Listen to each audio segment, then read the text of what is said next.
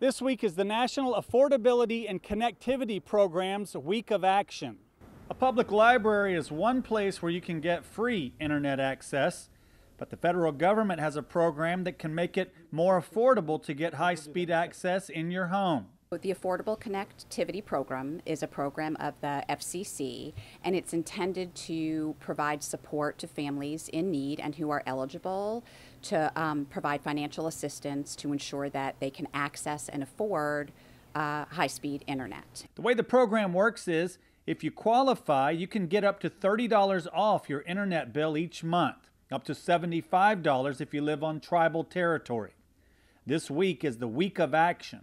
And the goal of that is to get as many families as we possibly can connected to the Affordable Connectivity Program. In South Carolina, only about 37% of those who qualify for the program are signed up. You do need to qualify, but there are multiple ways you can qualify.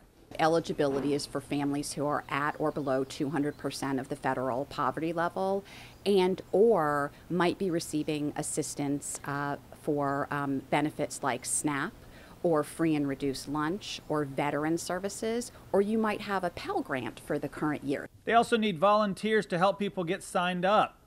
They're holding volunteer training sessions June 27th and July 11th to train volunteers to be able to help. So we're really encouraging organizations, faith communities, individuals to let their constituents and partners know that this is available.